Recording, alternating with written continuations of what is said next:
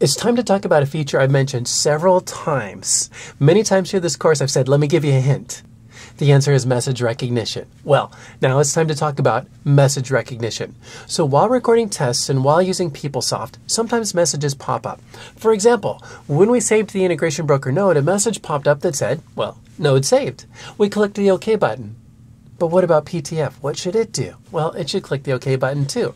But how does PTF recognize that message and how does it know what action to take? Oh, here's a really common message. Actually, I don't know the verbiage, but it's something about this row will be deleted when you save. You know, we actually saw that when we were appending to the role. We were doing our little cleanup step afterwards. We deleted a row and then we saw a message that said the row would be deleted when we pressed save. You know, without message recognition, PTF would actually fail at that point. Through the message recognition feature, PTF recognizes the message that appears and then takes the action we define.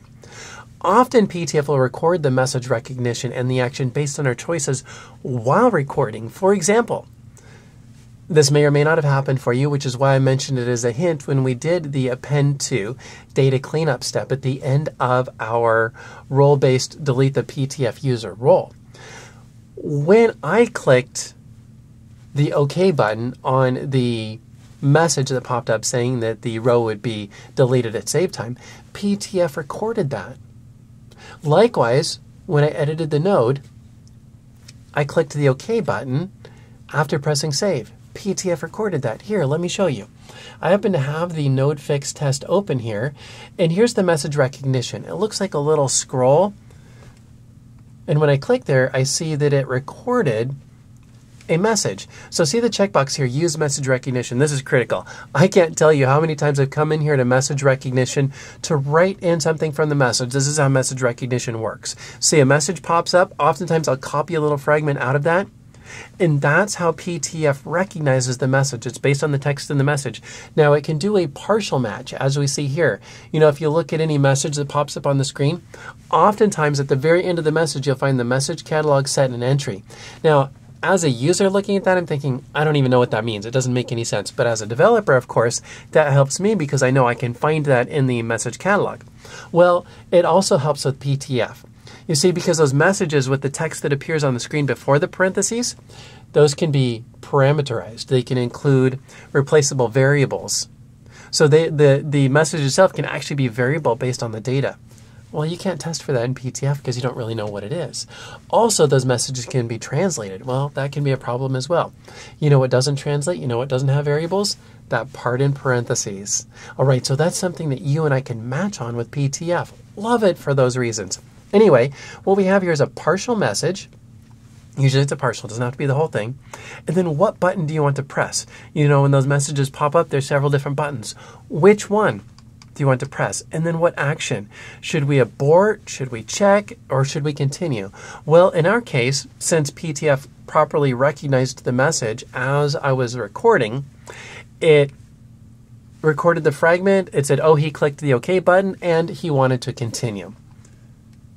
Now, this little green checkbox here, that means message recognition is enabled. As you can see, when it's disabled, the green check mark goes away. So that's how you're going to know.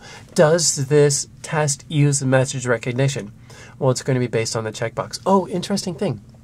That checkbox can be checked with no message recognition.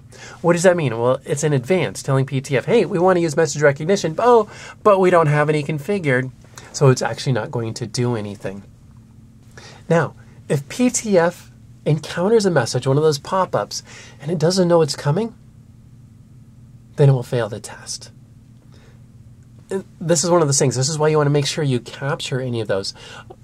You know, let's take, for example, if we want to copy a user ID, copy a user profile. We actually have a test that does that, don't we? And let's say that you check the box to copy ID type information. Well, now you're going to have two Opera IDs with the same EMPL ID. Okay, now what happens if you say, for example, make more changes to that Opera ID after cloning, like you unlock the Opera ID? Well, you press save, an error message is going to pop up that says that the EMPL ID is assigned to multiple Opera IDs. You know what? The test is successful. It saved the transaction. There's no issue. But PTF would fail at that point because it doesn't recognize the message. And that's where we have to make sure we account for message recognition. And now I want to give you some time to review your activity guide. And when you're ready to move on, I'll see you in the next lesson.